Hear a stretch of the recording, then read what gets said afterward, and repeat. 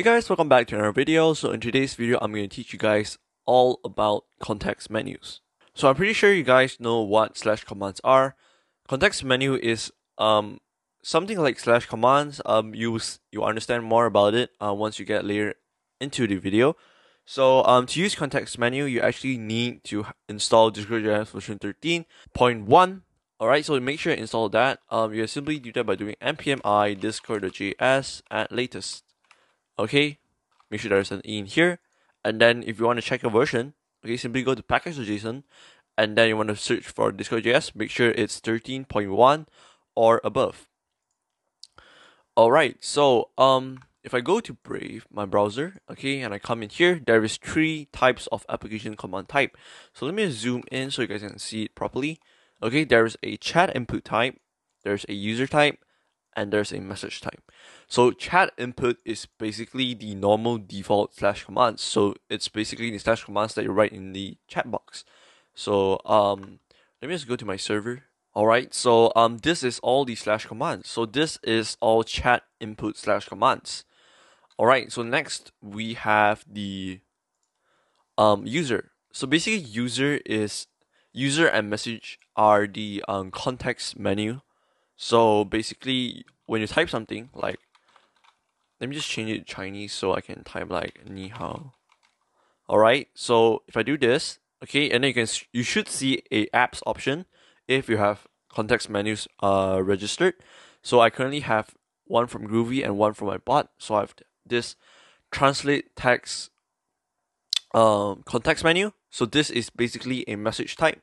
So this is a message type. Alright, so for user, it's going to be the same thing. Okay, so once you right click on the user avatar, or I'm pretty sure if you right click on the name, it's going to work too. Alright, it's going to show an option for apps in here if you registered. So currently I don't have apps, but you'll see later on the video. Okay, so I'm going to show you guys a demo. So if I click on translate text, so this is from my bot. Okay, and then it's going to translate from Chinese to English. So we're not going to do this. I'm just going to teach you guys what context menus are. And maybe if you want to see how I make this translate, just let me know in the comments and leave a like on this video.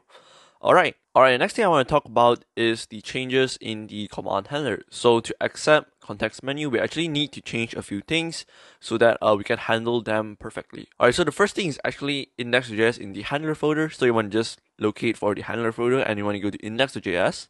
Alright, so basically you can't pass in descriptions in the command. So let me just pull up this ping.js. Okay, so if I have a description, let me just remove that. If I have a description, it's gonna throw an error. So to prevent this error, we're just gonna add a simple line, which you can find in GitHub. So if you go to my repository over in here, I'll link this down in the description. Alright, and then you go to handler, and you go to index.js, and then you want to scroll down until you find this line, which is on line 39. You want to copy this line over in here, and then you want to go back to Visual Studio Code. You want to paste it in here. Alright, so this basically just removes the description property for each of the commands, which is using the context menu.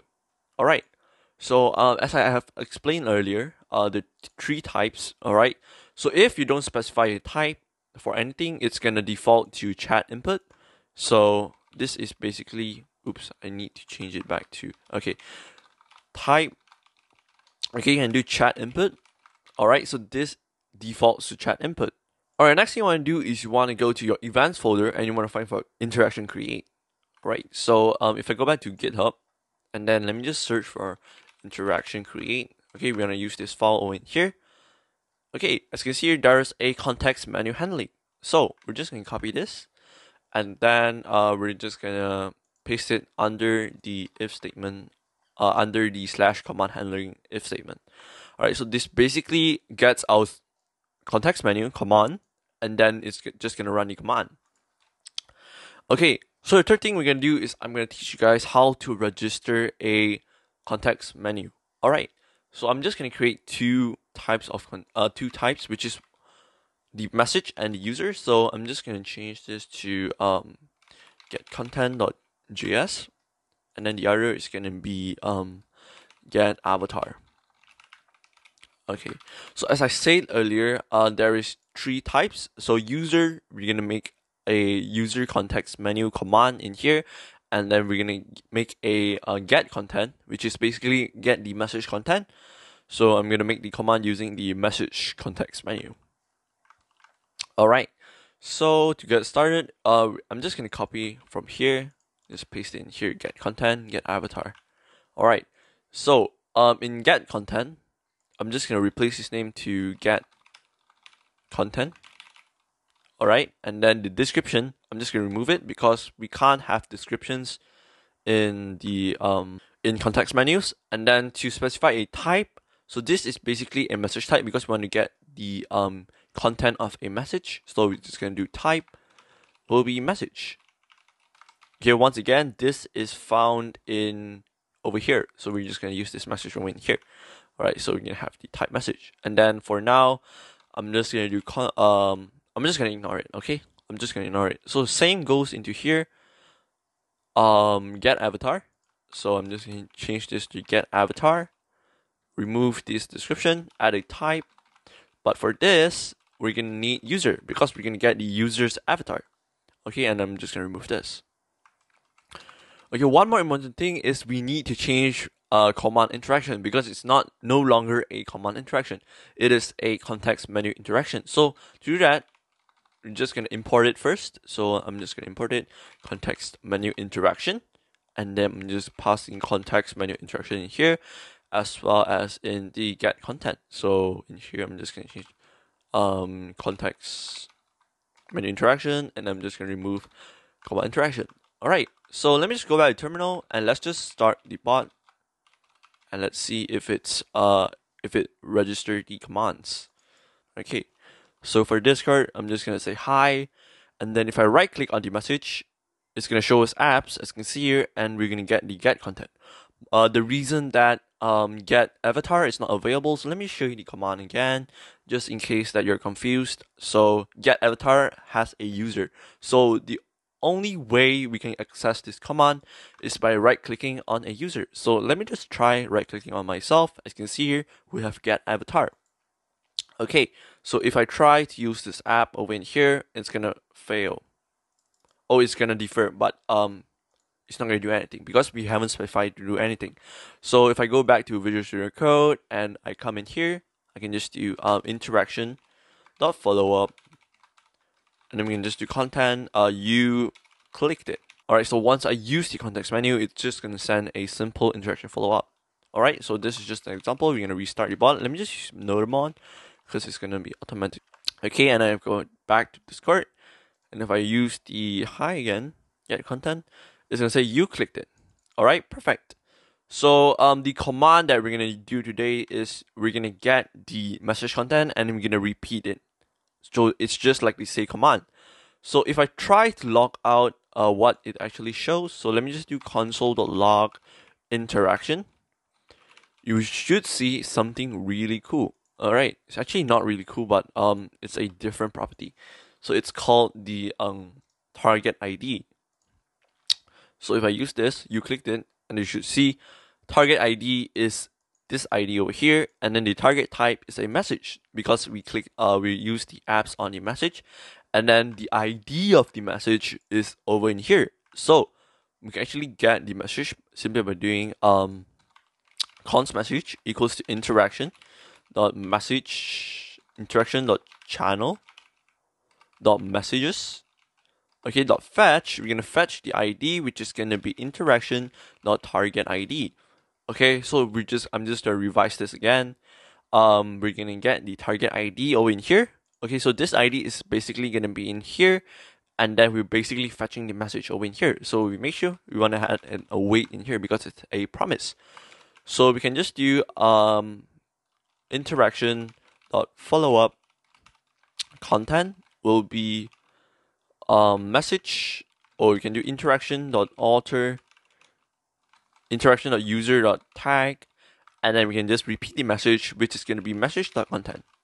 Alright, so if you have any issues over here, feel free to join the support server. Links will be in the description. Alright, so the bot is now on. Let's just test this out again. So if I do like something like hello world, okay, so we can get a longer text, and then if I do apps, get content, Okay, it's gonna send the command. As you can see here, it's gonna repeat the message. Alright, so that is it for the message. Now we're gonna move on to the user context menu. So if I go in here, I click on get avatar, it's not gonna do anything because we haven't written any code yet. So once again, it's actually the same thing, but instead of giving the message ID, it's actually gonna give us the user ID. The user ID. So we can just log out the user. So const user equals to okay, let me just log out the ID first. So interaction dot target ID. Okay, I'm just gonna log out the ID, console log user. Okay, gonna go back to Discord, make sure the bot is ready. Okay, and then if I use the command in here, get avatar. Okay, and then it should show us the ID. So this ID, okay, so let me just send this ID in chat. Send it like this, and then I'm just gonna make sure, just copy ID. Okay, as you can see here, both of these IDs match. So to get the avatar, we're actually gonna need to fetch the user first, and then we can get the avatar that way. So to fetch a user, we're just gonna do the same thing, await client.users.fetch, and then just pass in the ID in here, and then we can console log the user. Okay, so let me just do that again. So if I do here, I do apps get avatar, it should log out the object. So as you can see here, this is my ID, this is my name, and if I do it to my Outlook account, alright, apps get avatar. Okay, I do it on a recon test. Okay, as you can see here, it's showing us the username, which is recon test, and then here's our avatar. Okay, so to send the avatar is actually really simple as well. All we do is the same thing, which is interaction.followup. Content will be interaction. Actually, we can make a embed because I feel like, okay, why not make it beautiful? Embed equals to new message embed. Okay, we're gonna set the alter to the user.tag, and then we're gonna set, okay, never mind, we're just gonna use the user tag, and then set the thumbnail to, we actually use set image because it's gonna give us a bigger picture. So user display avatar URL dynamic, just gonna give it true. So dynamic true basically gives us a animated profile picture. And lastly, we can just do interaction.follow up content, and then we can, actually it's embeds, pass in embed in here. Okay, and then we can have a content. Okay, if you want. Alright, so this is just a tutorial, you can do whatever you want. And then we can just do user tags and then avatar or data. Okay, whatever it is. Okay, so let's just wait for it to restart again.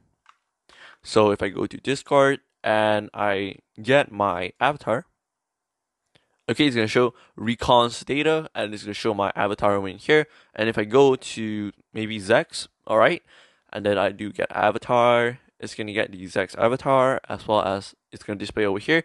And then lastly, I'm just gonna try this on here. So get avatar.